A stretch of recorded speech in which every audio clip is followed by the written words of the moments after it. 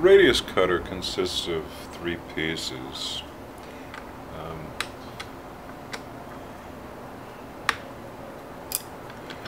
There are 2 supports that have pins in them, and then the part that actually rotates and cuts the radius has various holes in it for setting the height. In this particular case, I'm using the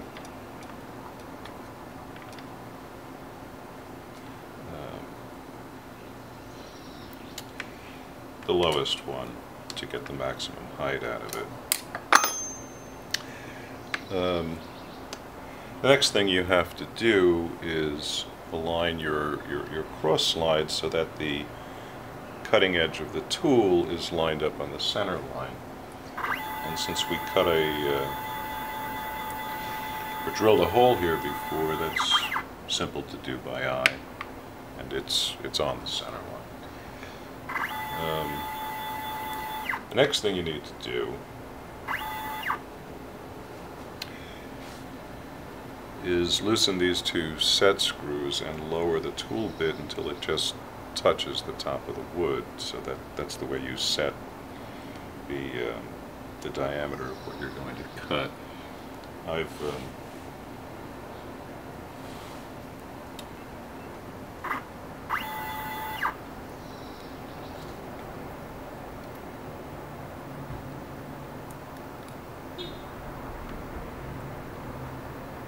It just needs to barely touch.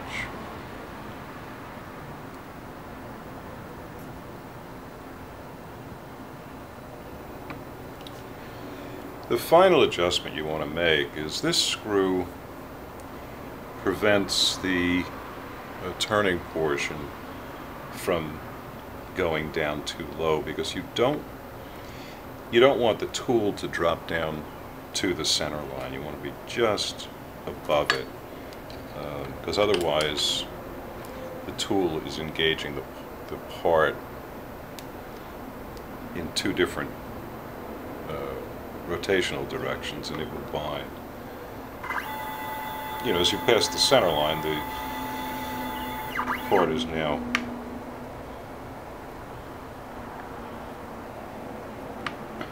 rotating the opposite direction from the perspective of the tool.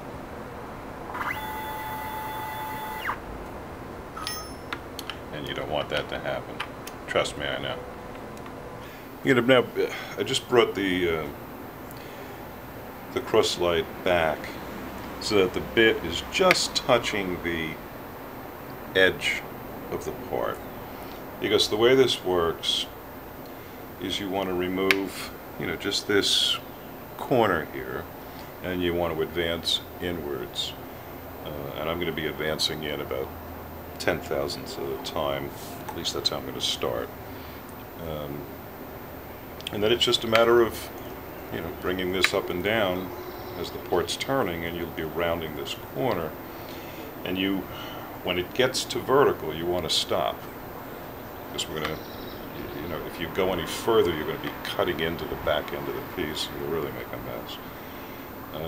So you just want to bring it up until it's vertical, come down again, advance it, and keep going. I also find that it's best to start on top and work my way down rather than coming up.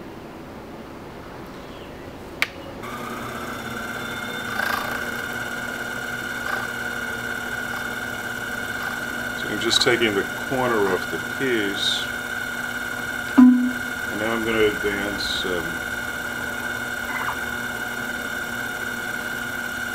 10 thousandths toward the headstock, and do it again, and just continue this process until we have a hemisphere.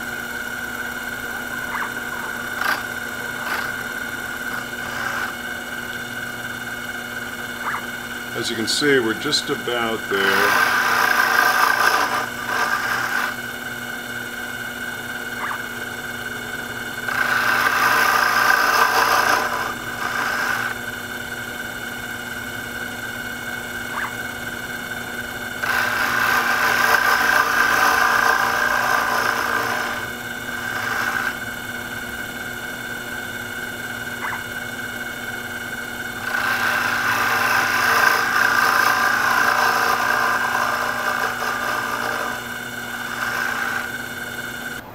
And that's it.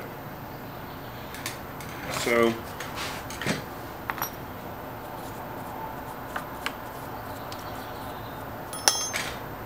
back this out of the way.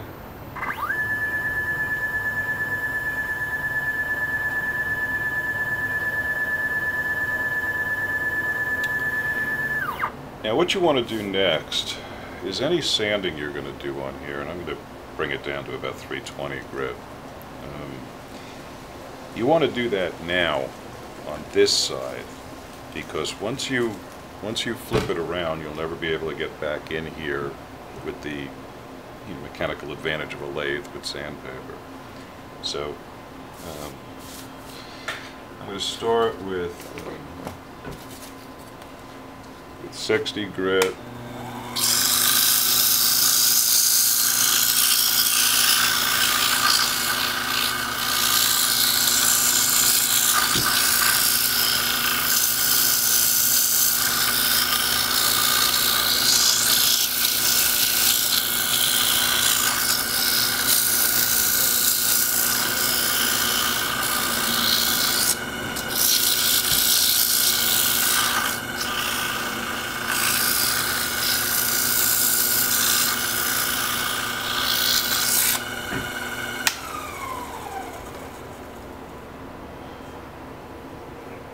That makes a big difference. I'm going to switch to 100.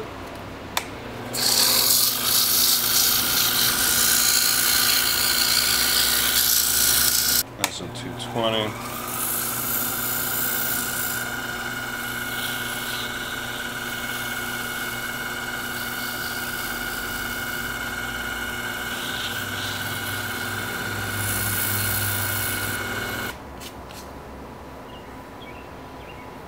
Nice and smooth.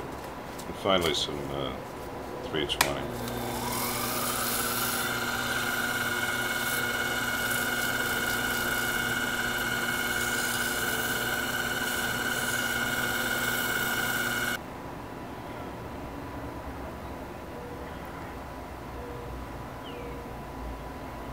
That's really nice. It's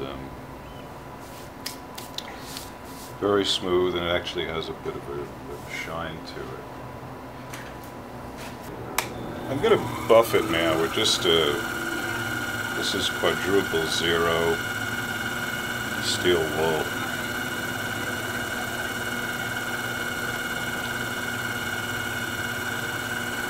This just is making sure that any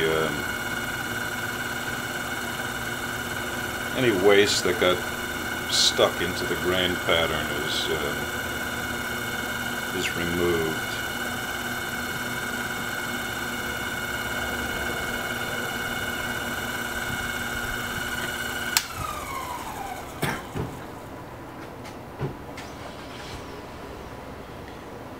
That looks like Jupiter.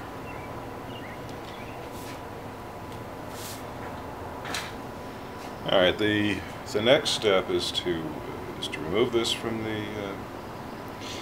the lathe,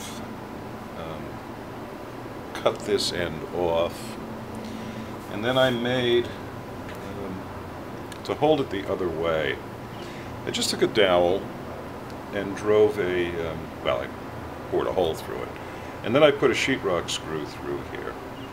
So this is going to become my new mandrel into the chuck. And the drywall screws have an incredible amount of grip to them, and the way the threading works, the turning will always be making it tighter instead of looser. So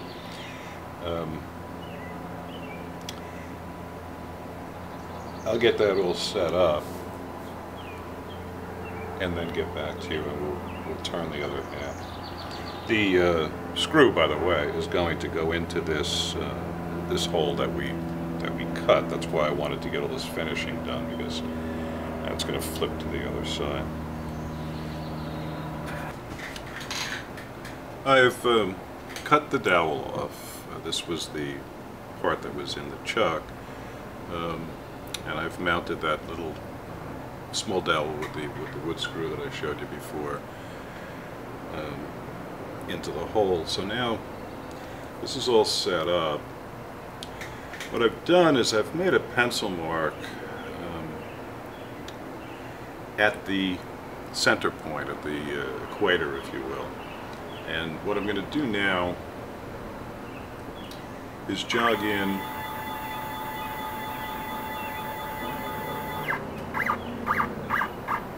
until I'm lined up with that.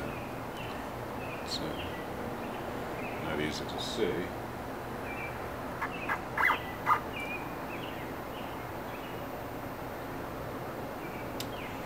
What I'm going to do is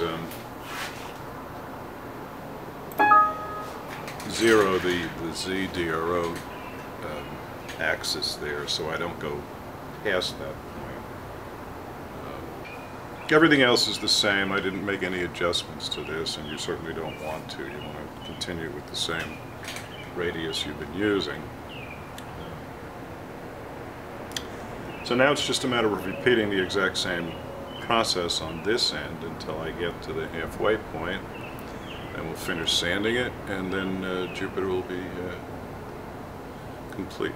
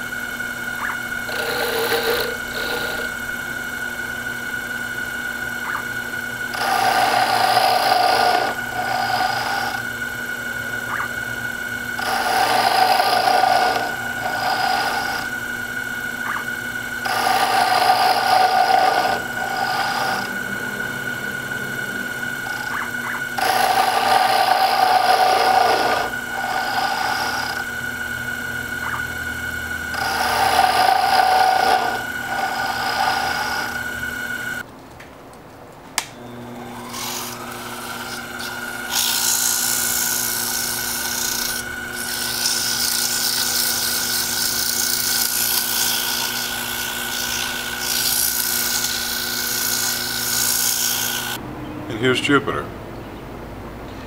You can see that the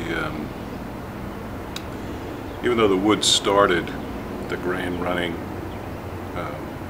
parallel to the equator, as you cut into wood, you never know what you're going to get. So it still looks like Jupiter, but you know, it's certainly not perfect. But I don't know. I think it looks good. It has a shine to it, especially because I used steel wool to finish it. I will probably airbrush a matte finish lacquer over this, both to protect it and to eliminate the shine and make it look more planet-like. But anyway, that's the process. I suspect this is going to get harder and harder as I work on the smaller and smaller planets, but we'll see.